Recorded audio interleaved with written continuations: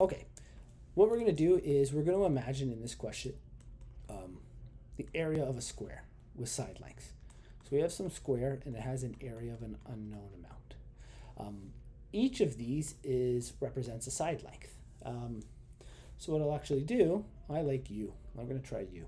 So the side length here is a half plus 3x, okay?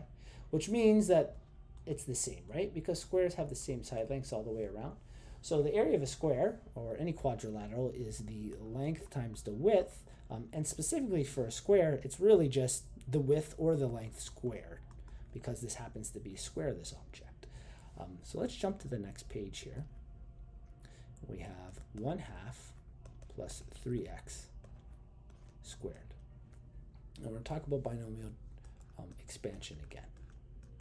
We have a little rule that, at least when it's to the power of 2, you can use binomial expansion in this terms with your two a values. You can say it's going to equal a to the power of n plus 2a to the n minus 1, b to the n minus 1 plus b squared.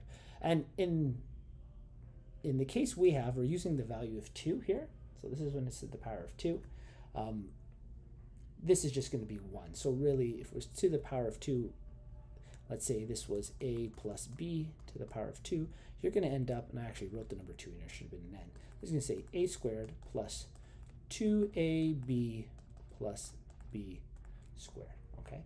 So with that being said, we can just actually equate values. A is actually our half, so this is where it'll show up, and b is actually our 3x, so this is where it'll show up. So if we were to use this binomial expansion, we're going to end up with 1/2 squared plus 2 times 1/2, and then our b term, I should have color coded it, I'll do this part in green, it's 3x plus 3x squared.